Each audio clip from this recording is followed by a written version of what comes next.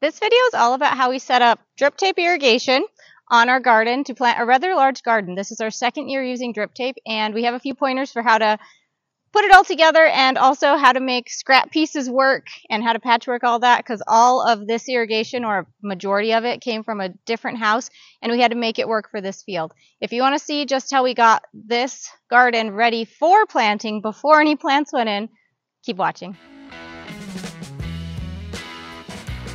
So we are out in the big field today, or the big garden is what we're calling it, and so far all we have planted out here are some potatoes over here and way over there.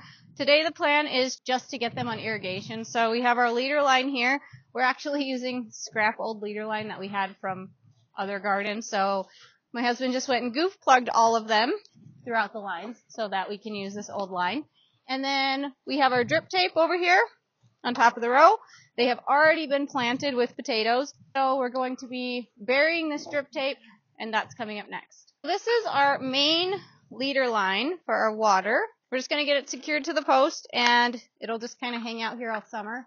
So with drip tape, one important thing to do is make sure you have a pressure reducer. So this is kind of the setup right here. There's the pressure reducer, and then we have a little fertilizer thing right here, and all this is kind of just put together however, just to make it fit. Here is our leader line, which is this thick 1-inch pipe.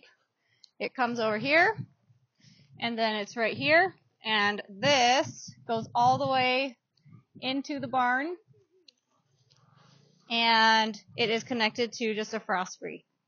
So that was our way of getting a little bit more pressure out here and having everything come off of the 1-inch pipe and then down. He just kicked it on. Oh, we have some leaks. That's a goof plug leaking. I have to splice that. Let's see what else we have. That's more so what it should be doing. Barely leaking, or not leaking at all, really. These look pretty good down here. I don't see any leaks on these plugs that we did. Those are those goof plugs I was talking about. And our drip tape is not buried. And there it is, starting to drip a little bit of water. When you put drip tape down, you put the hole where the water comes out facing up. And we learned last year the hard way that you have to bury drip tape. If you don't bury it, it will expand and contract a lot. And that expansion and contraction is really frustrating because the line moves everywhere and then your plants aren't getting watered. I wanted to show off just how we are doing this riser head with this main leader line. That is the inch tube right here. So we have our main leader line, and it goes all the way along the head of the garden here at the beginning of the garden. And then it's hooked up to 4 riser heads like this, or I'm calling them riser heads. And they're all kind of set up like this. This is so we can water all of this garden space and actually have these plants have enough water. So we have our strawberry field right here that we started. We're unrolling 3-foot drip tape on our determinate tomatoes to do a Florida weave. Our other tomatoes are going to be on 5-foot drip tape spacing.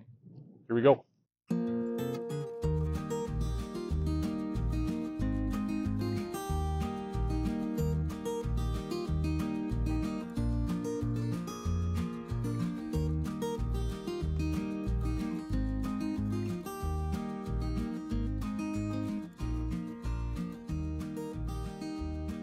So we are splicing together old junk from our other house, essentially. All this drip tape came from our old house, and you can see down, it is not all the same length. This field is 100 foot long.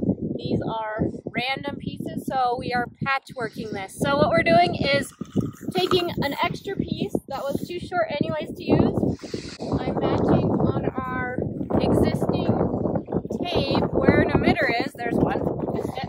And then I'm measuring out about 5 feet over. I know we want our next stripper to be here. Just kind of marking it. And then now we're gonna be putting that on there. And it turns out that is close enough for us for what we're doing. So we're gonna have a dripper there. How's the reused drip tape for ease of use? Is it really fun? It's really annoying. We're gonna put a coupling on that So these are the coupling. We got all this stuff from dripdepot.com. You put it on like this. You just push it on.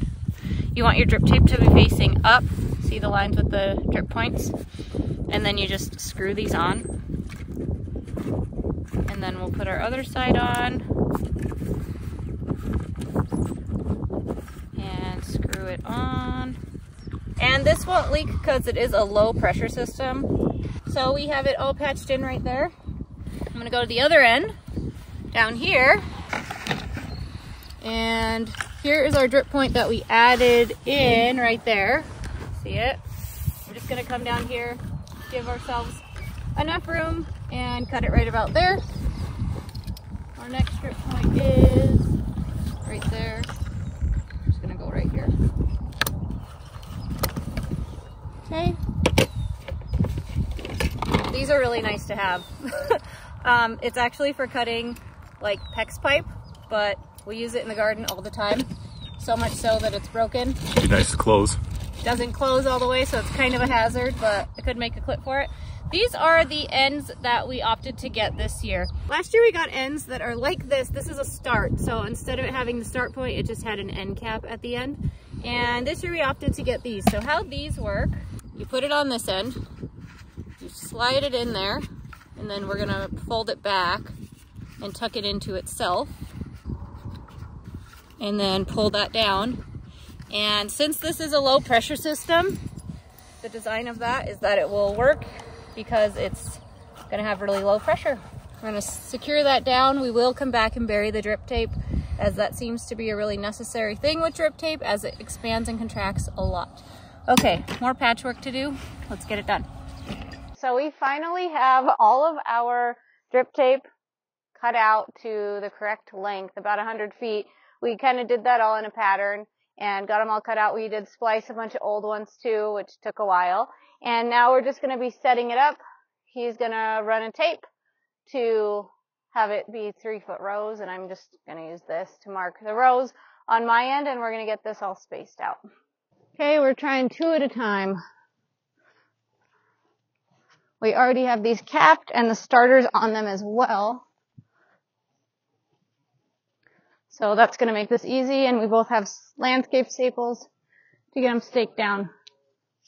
Now you probably see all of the weeds and alfalfa coming back and grass coming back in this field. We are going to be weed matting this, and we tilled it a while ago, and we heard the best way to have the weed mat and the landscape staples stay down is to not re-till it and just to cover up this grass that's going to come back and go from there. So that's what we're trying. Taking 3 over at a time. We're going to put a staple right here.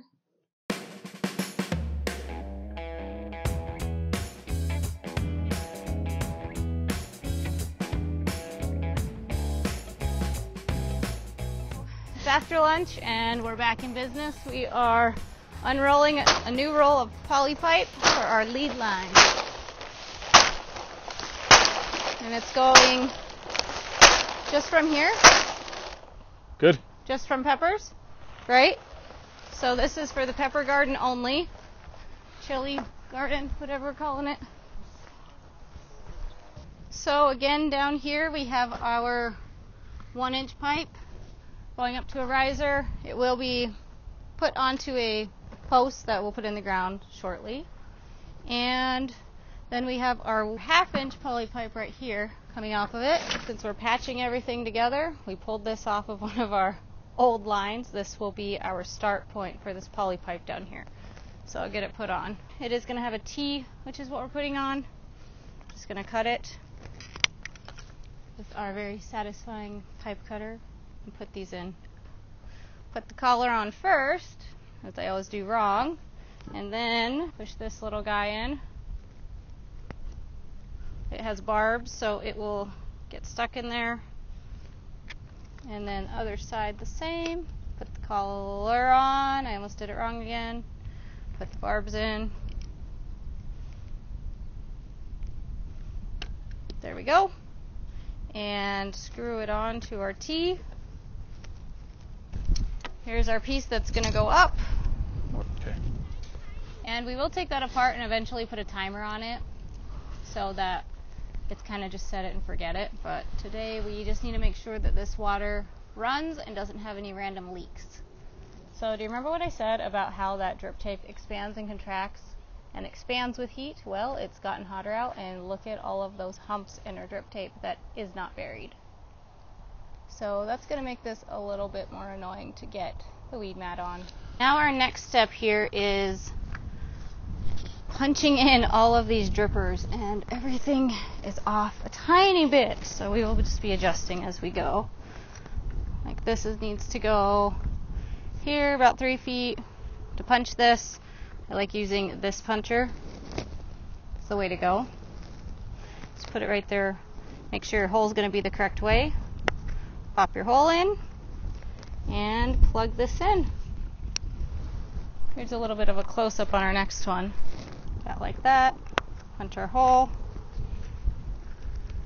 Push that in. Keep going.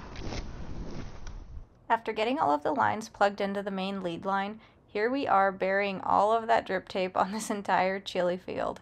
It was definitely a lot of rows of burying drip tape, but we got it done.